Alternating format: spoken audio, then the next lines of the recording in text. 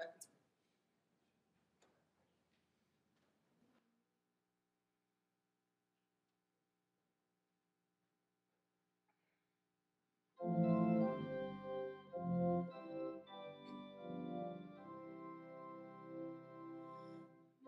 shepherd will supply my need. Jehovah is his name. In pastures fresh he makes me feed beside the living stream. He brings my wandering spirit back when I forsake his ways, and leads me for his mercy's sake in paths of truth and grace. When I walk through the shades of death, your presence is my stay. One word of your supporting breath drives all my fears away. Your hand in sight of all my foes does still my table spread. My cup with blessings overflows. Your oil anoints my head. The sure provisions of my God attend me all my days. Oh, may your house be my abode, and all my work be praise. There would I find a settled rest, while others go and come. No more a stranger or a guest, but like a child at home.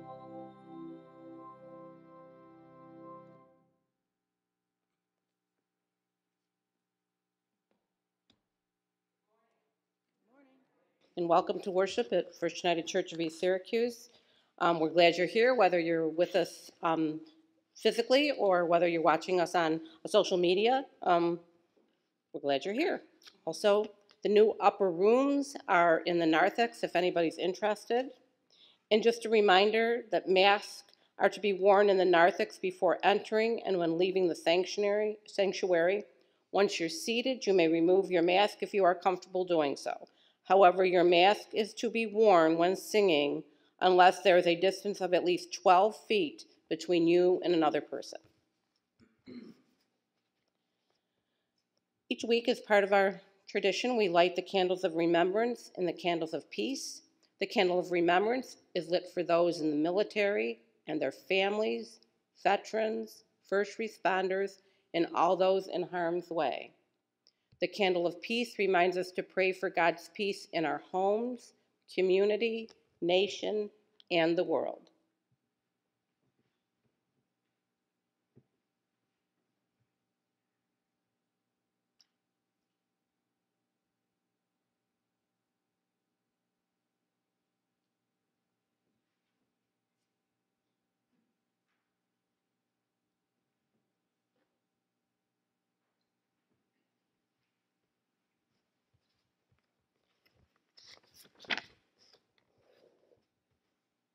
Please join me in our call to worship. Oh, come, let us worship and bow down. Let us kneel before the Lord, our Maker. For he is our God, and we are the people of his pasture and the sheep of his hand. Our first hymn this morning is hymn number 75, All the People That on Earth Do Dwell.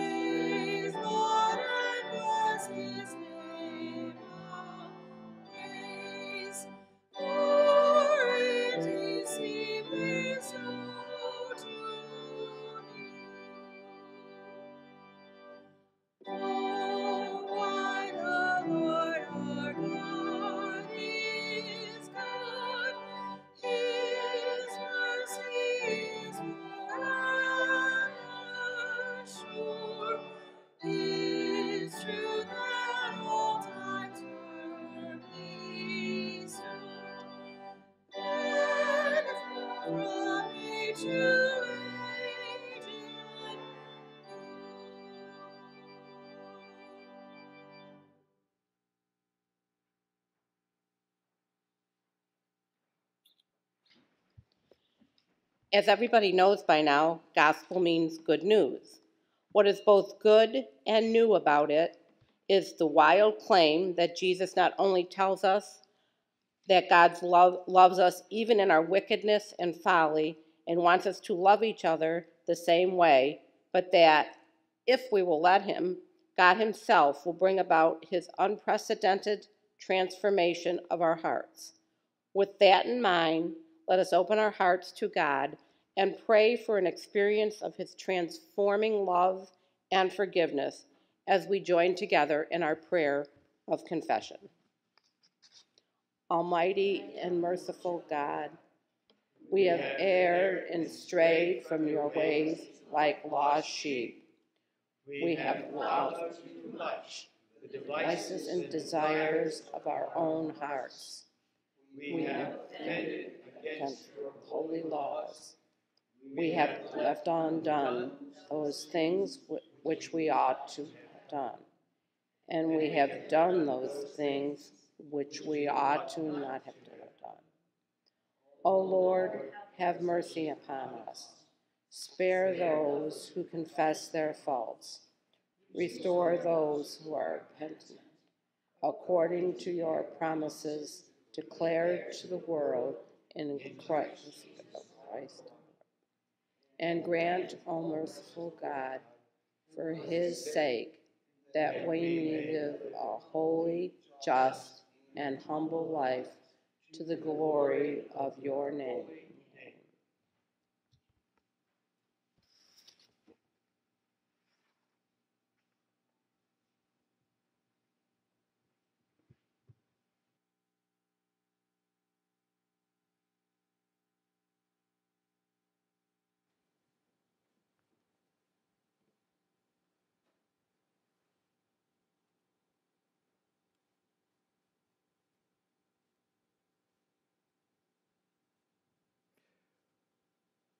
Christ Jesus, our good shepherd.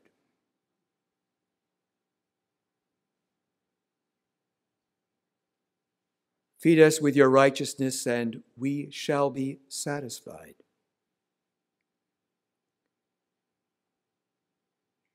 Heal us, and we shall be whole. Then lead us, that it may be with you and with our Creator, and filled with your Holy Spirit, that we live together in love. Amen. Well, this saying is reliable and deserves full acceptance. Christ Jesus entered the world to rescue sinners. He personally bore our sins in his body upon the cross, in order that we might be dead to sin and alive to righteousness. Friends, believe the good news of the gospel. In Jesus Christ, we are forgiven. And may the peace of our Lord Jesus Christ be with you all. And also with you. Please, in whatever way is comfortable and responsible to you, for you, share with one another the peace of our Lord Jesus Christ.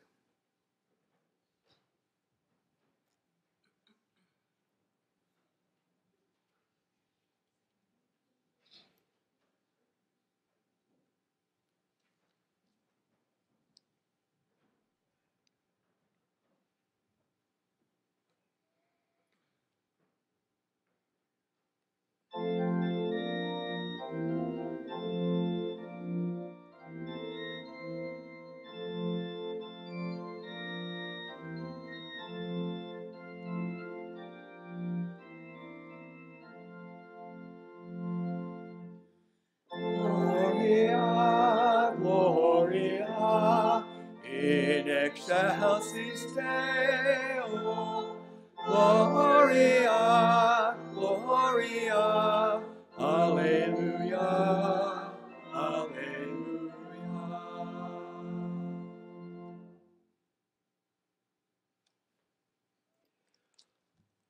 Well, I'm going to ask you all a question, and for some of us, it's a bit of an unfair question. We were joking before worship started about being what it's like to be a preacher's kid, and I know there's more than a few preacher's kids here today. So for you preacher's kids, maybe you should not let others answer this question, because my question is this: think of your favorite pastor of your whole life. And tell the rest of us, what is it about that pastor that makes him or her your favorite? What does it take? Maybe this is a better way to put it. What does it take to be a good pastor? Or to use the image that our scripture reading for this morning will dwell with, or the metaphor, I should say. What does it take to be a good shepherd of a flock or of sheep, speaking metaphorically? Any ideas?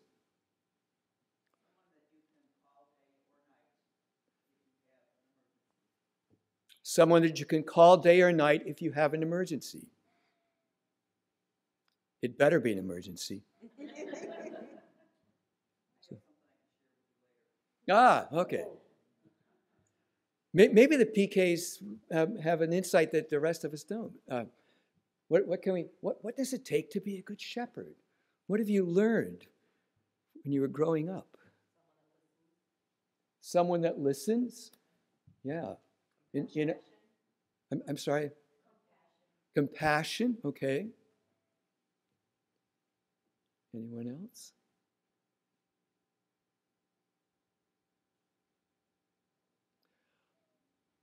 Okay.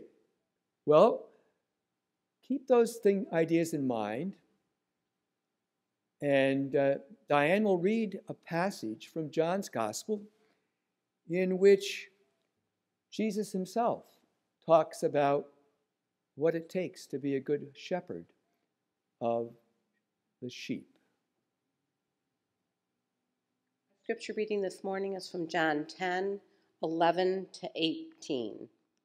I am the good shepherd. The good shepherd lays down his life for the sheep. The hired hand, who is not the shepherd and does not own the sheep, sees the wolf coming and leaves the sheep and runs away. And the wolf snatches them and scatters them. The hired hand runs away because a hired hand does not care for the sheep. I am the good shepherd. I know my own, and my own know me, just as the Father knows me, and I know the Father. And I lay down my life for the sheep. And I have other sheep that do not belong to this fold.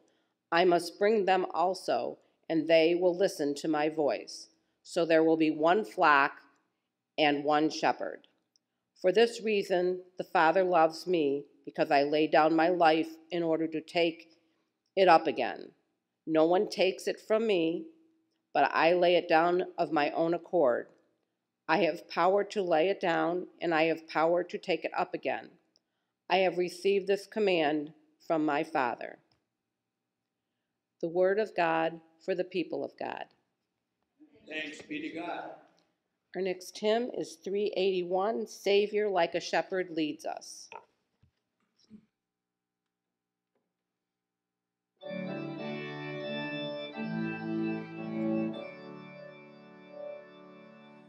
Savior, like a shepherd, lead us, watch beneath the tender care. In thy pleasant pastures feed us, for our needs thy folds prepare. Blessed Jesus, thou hast bought us Lord beyond. Blessed Jesus,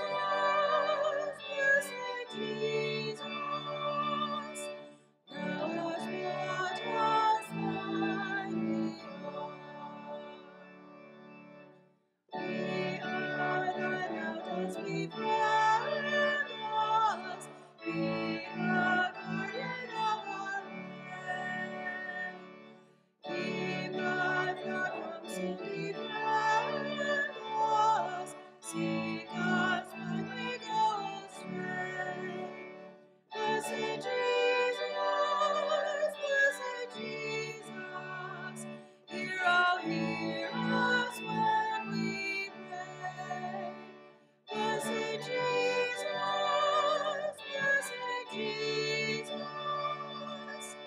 hear us when we pray. Thou hast promised to receive us, poor and sinful though we be. Thou hast mercy to relieve us, grace to cleanse and power to free. Blessed Jesus, we will early turn to thee. Blessed Jesus,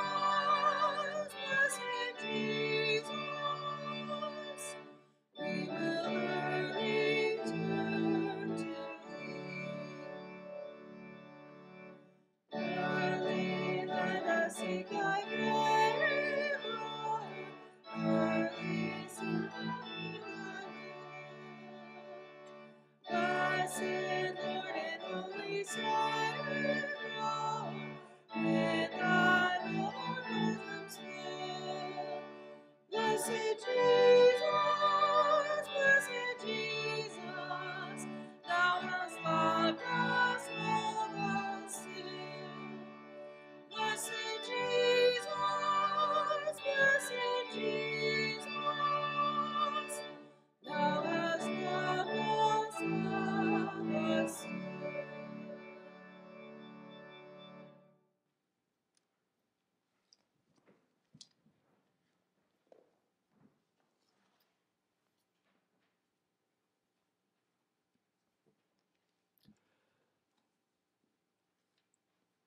William Willimon, who is a Methodist pastor. I'm going to be specific about that because we'll get to Presbyterian later on.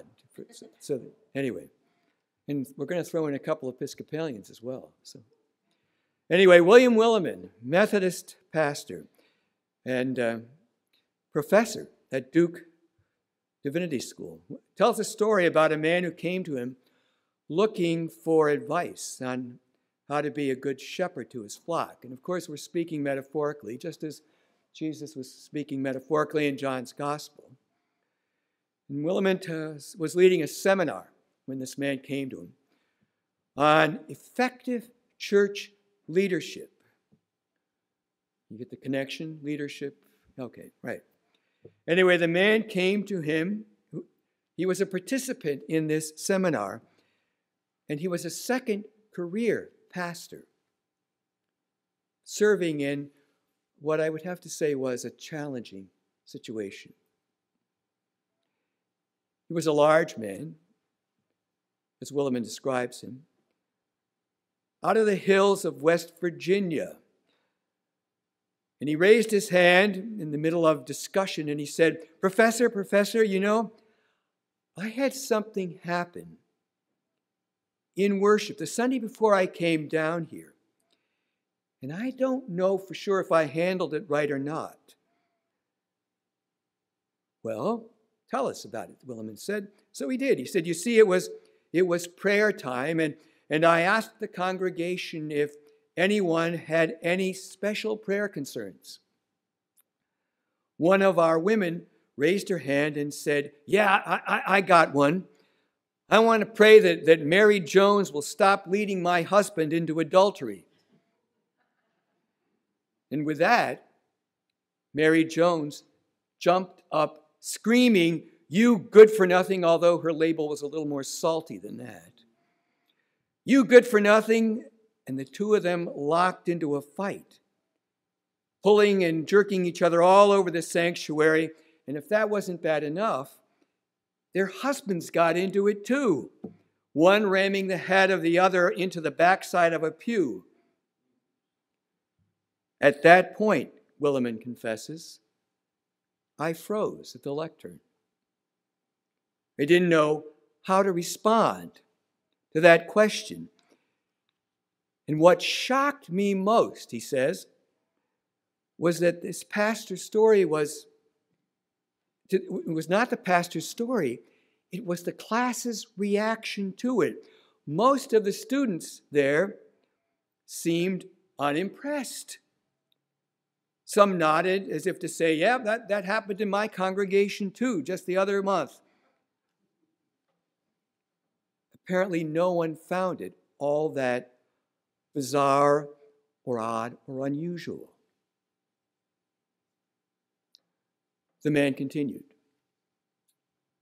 So I came down out of the pulpit and I pulled the two women apart and I yelled at them, stop it, sit yourselves back down. Only going to ask that once. You're all acting like that crowd in Corinth that Paul had to deal with. If you people don't settle down and act like Christians, I'm going to knock some heads. And they knew, the pastor said, that I could bust some heads if I wanted to, because I was a Marine before the Lord called me into seminary, and I've also done a little professional wrestling in my time. Willimon finally found his voice again at this point. What happened? What happened, he said. Well, they quieted down, and we went on with worship. And my question, though, Professor, is this. Was what I did what you would call good pastoral leadership? Was I a good shepherd? Was I a good shepherd? Willimon mumbled something like, sounds good to me, and then dismissed the class and went off to pray. God, help me be a good seminary professor. Well, things probably seem boring around here by comparison. And maybe boring is not so bad, you know? Anyway, Willimon confesses that he tells this story because he believes it illustrates one part of being a good shepherd, and that is the willingness of a shepherd to be fully present and fully involved in the life of his sheep, to be willing and able to lovingly correct their ways in the raw life situations that sometimes present themselves. And that pastor's way of shepherding seems probably crude to folks like us, says Willimon, who consider ourselves more civilized or at least better educated.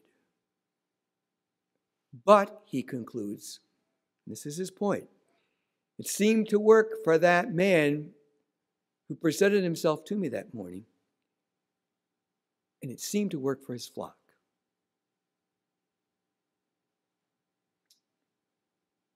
I am the good shepherd, says Jesus. I know my own, and they know me. And that could be said about that West Virginia shepherd in Willimon's story. It could also be said about shepherds in general. Listen to this. A man who grew up on a sheep farm in the Midwest, and I don't know whether he was Methodist or Presbyterian or Episcopalian, but he grew up on a sheep farm, and he makes this observation about shepherds and sheep. He said, sheep tend to grow fond of their shepherd. It never ceased to amaze me growing up that I could walk right through a sleeping flock without disturbing a single sheep. On the other hand, a stranger could not so much as step foot in the fold without causing complete pandemonium. You see, he goes on, sheep learn that a cluck of the shepherd's tongue means food, while a two-note whistle from him means time to go home. And Jesus says, in the verses before the ones we read this morning, my sheep hear my voice. And this is what he's pointing to. My sheep hear my voice, I know them, and they follow me. In a sermon entitled, The Shepherd's Flute, Episcopal priest, see, we've done Methodist, now we're doing Episcopalian. Episcopal priest Barbara Brown Taylor says this about the relationship between shepherd and sheep. She says, what makes a shepherd good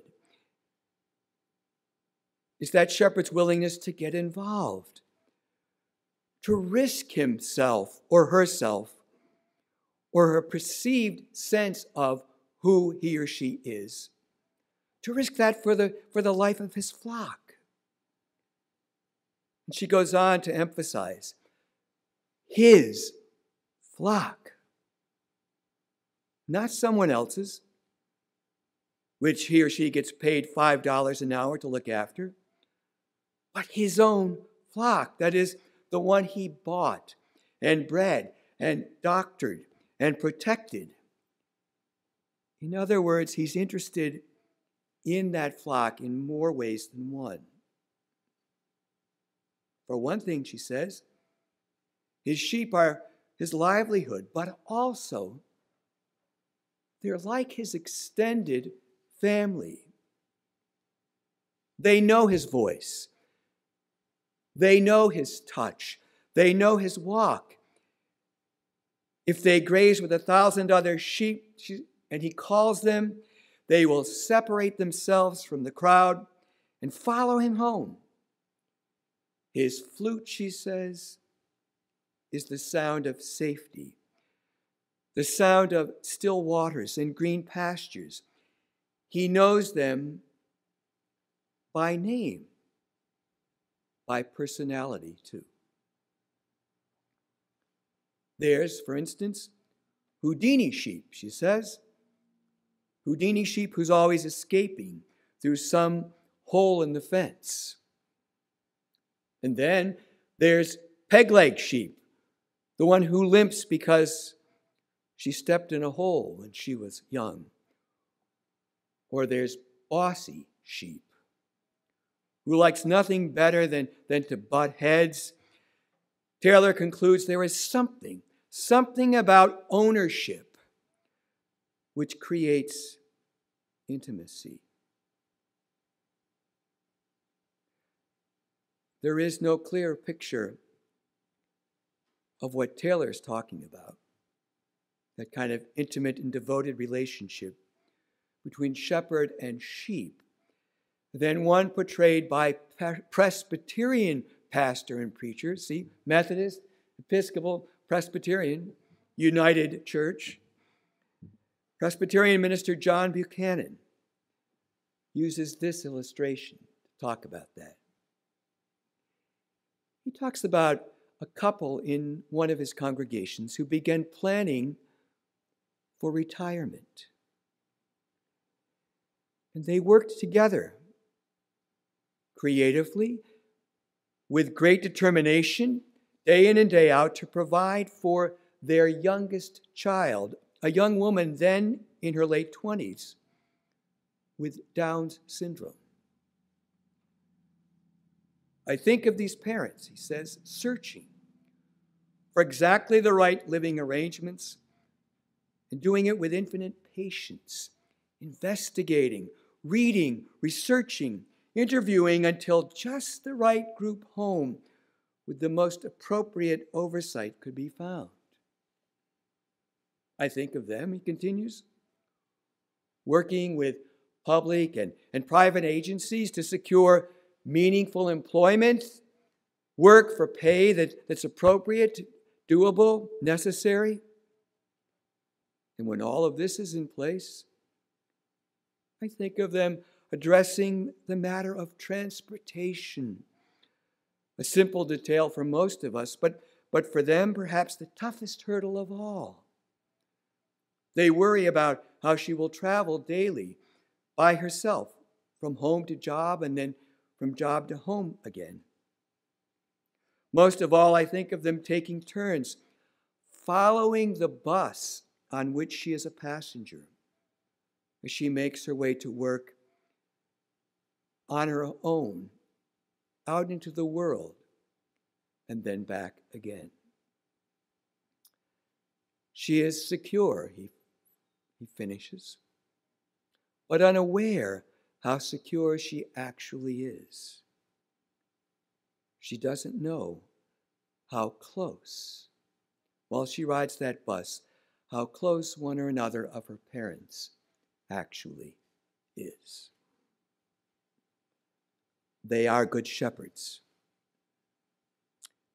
Buchanan insists upon that, and I have to agree.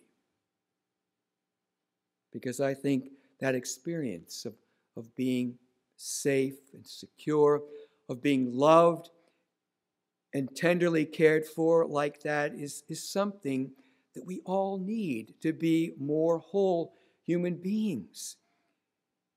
And the intimacy of being known deeply and accepted for who we are as well as for who we are not, it's something we all crave. We seek probably from the moment we first draw breath. And if we're lucky,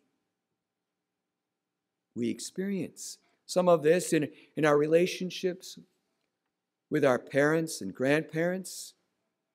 And so we're now able to give it to our children as we parent them, or grandchildren as we grandparent them. If we're lucky, we experience it there. If we're fortunate, we experience aspects of this in our marriages, friendships, communities, churches, work environment. Regardless of that, we still have, and this morning's passage from Scripture is really about this. We have this image of the Good Shepherd that Jesus offers us. We have what that tells us about the God in whom we live and move and have our being, and we can take some peace and some comfort from that. One more story.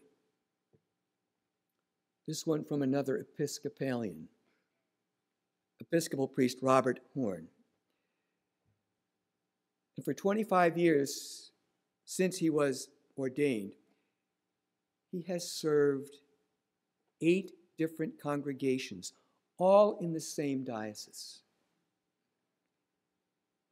He writes about his experiences in a book entitled Stories, Tales, and a Few Small Lies from a Country Parson. There is, he insists, something special about really small congregations. Something special about the rootedness and about the connections between generations. That long, continuing relationship between individuals and extended families. The sharing of histories, along with experiences of joy and sorrow, triumph, failure, birth, and death. I see a richness of character, he writes, a definition of personality, a sharper image of community and humanity that is missing in our larger society. For a little more than 3 years, he continues, I was supply priest for St. Thomas, one of these little congregations. Not long before I left, Anna Chirot, one of the oldest members there, died. And the funeral was set for a Sunday afternoon, just after worship. I went down the hill just after worship to the Newnham Funeral Home and made my preparations. And while I waited to begin, I sat in the office there, looking out the window, and I spotted an old man dressed in jeans and a work shirt. He sat on a bench just outside that window, or he paced back and forth in front of it. Didn't see him in the chapel during the funeral. The burial was to be in Proctor's Cemetery on a hill on the other side of town, the other side of the river, the other side of town. My car was to follow right behind the hearse, and we were about to pull out and head for that hill when someone tapped on the window of my car. It was the old man I'd noticed earlier. I rolled down the window. I want to go up top, he blurted. And I said to him, I'm going to the cemetery if you would like a ride. I want to go up top. He said it again. Then he opened the door to my car and he climbed in. And we drove through the town, across the bridge, over the river, and we started up the hill toward the cemetery. Turns out he wasn't going to the graveyard at all. He just wanted to visit some friends who lived just outside the gate. When I stopped at the gate to let him out, the rest of the funeral procession caught up to us, had to wait, and that's when the funeral director was able to catch up to me. That's Jockey Combs, he said. His real name is Albert. He's in his 90s, but when he wants to get from place to place, he just asks for a ride. People give it to him. It struck me, Warren confesses, when he needed a ride, he just asked for it, and he got it. He expected it to be given, and the givers expected to give.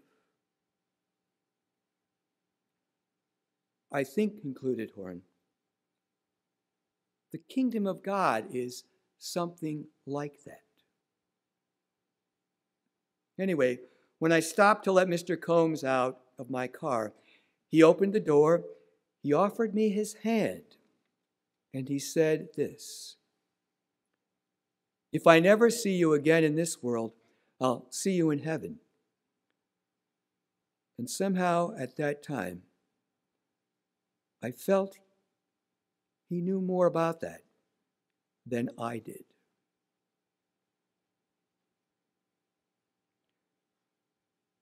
Please join me in reciting together this morning's Psalter. Please stand and we'll recite together the 23rd Psalm.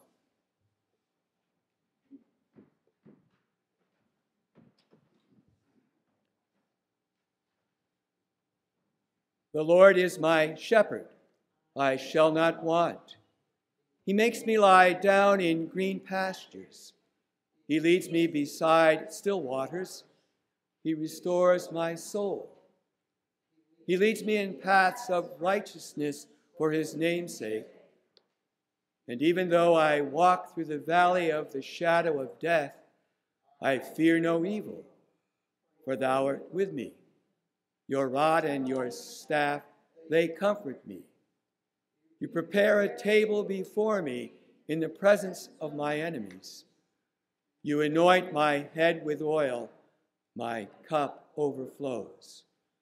Surely goodness and mercy shall follow me all the days of my life, and I shall dwell in the house of the Lord forever. Let's continue our worship with our gifts and our offerings.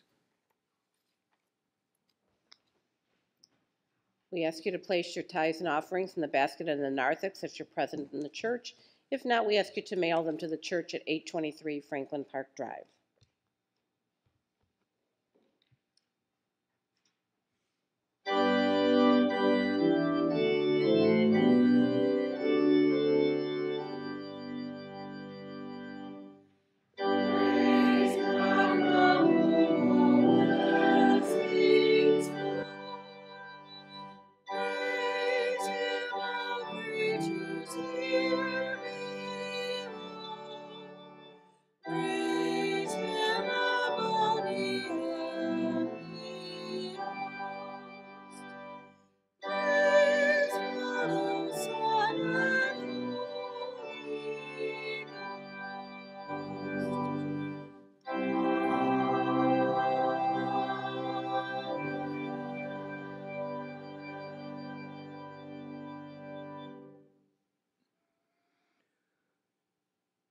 Great God, forgive our giving in and our giving up instead of giving of ourselves to serve your purposes.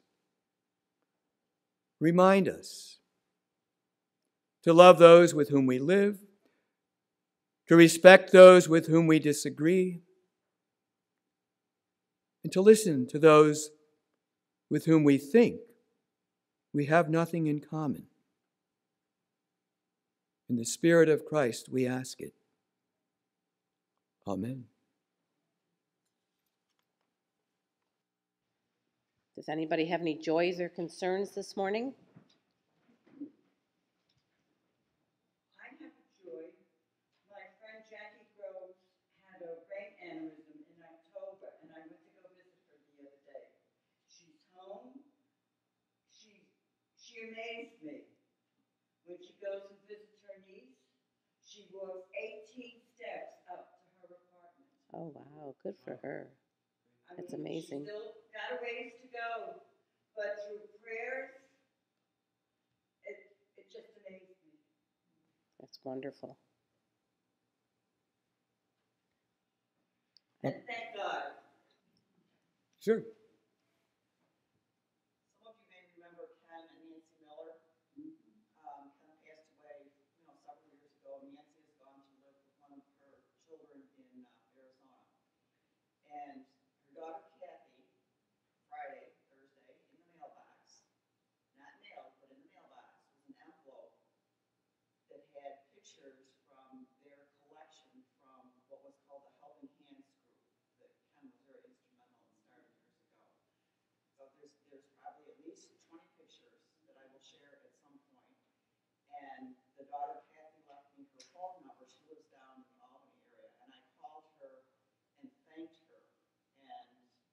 know the names of most of the people that are in those pictures, but I'm going to ask a few folks that might know some of the ones I don't.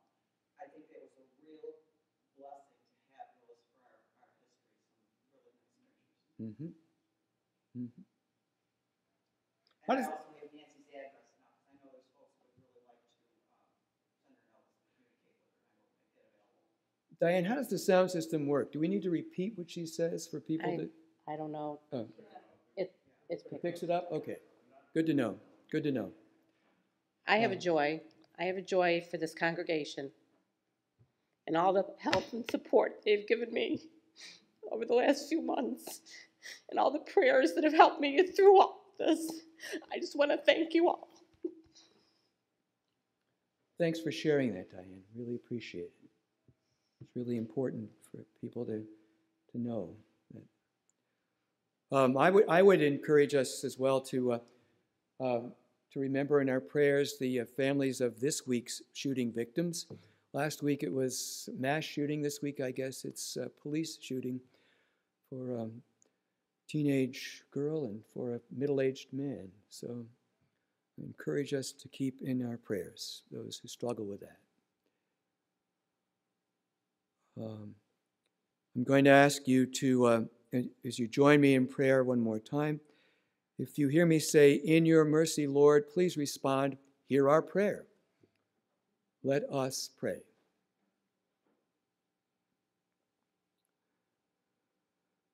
O great and wonderful God, we praise you for the knowledge that we are meant to be like you.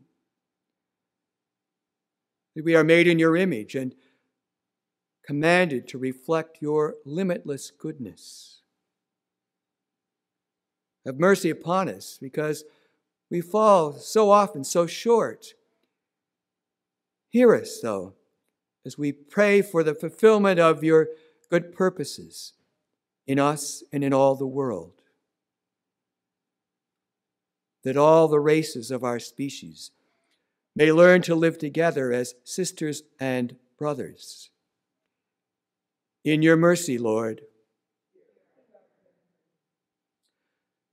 that we may recognize and combat in our own society the injustices, the prejudices that we deplore in others. In your mercy, Lord, that we who call ourselves Christian may learn to use to the full the gifts of imagination and compassion and creativity which you give, lest our sharing and living out of gospel truth may fail to connect with where people actually live. In your mercy, God, that the way of love may be evident not only in our wide concerns and general pronouncements as a church, but in the hard particulars of our ordinary personal dealings, morning, noon, and night. In your mercy, Lord, for all of our dear ones, wherever they may be today, all who bear the burdens of pain or grief, all who face difficult decisions, all whose public smile hides private agony, all who slept last night hungry or homeless. In your mercy, God, and hear our prayers, God, for all who seek your blessing on those who are close to their hearts. You know our longing for them. You know also better than we what is really best for each one of us. Give us what you have to give, and if sometimes our priorities seem wrong way round, then help us to pray not our will, Lord, but yours, and enlighten us in the process. We pray for all who are astray in this life and who yearn for the seeking and saving love of a reliable shepherd. Make it appear that you are their Savior and their deliverer. We pray for all who are trying to give good gifts to those who depend upon them, gifts of leadership and advice, gifts of affection and compassion. Deliver them all from the sore temptation to attach strings to charity and try to run the lives of those they would lead and help. Finally, we pray for the household of faith, especially for churches in this area. In all that we do together, help us to be faithful in proclaiming the truth about your love, and in what we still do separately, deepen our commitment to the one Lord of us all, that is Jesus, whom we call Christ, who taught friends and followers to say when we pray, Our Father, who art in heaven, hallowed be thy name. Thy kingdom come, thy will be done, on earth as it is in heaven. Give us this day our daily bread, and forgive us our debts, as we forgive our debtors. And lead us not into temptation, but deliver us from evil. For thine is the kingdom, and the power, and the glory forever. Amen. Our last hymn is in the little book, The Faith We Sing, or Sing We the Faith, or Singing and Faithing.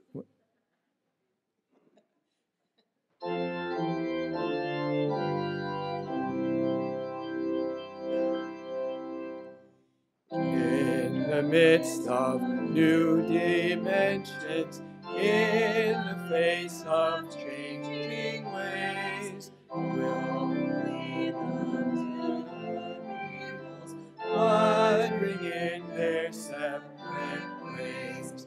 On a rainbow fiery pillar, leading where the eagles soar, we, your people, march the journey, now and ever, now and ever, now and evermore.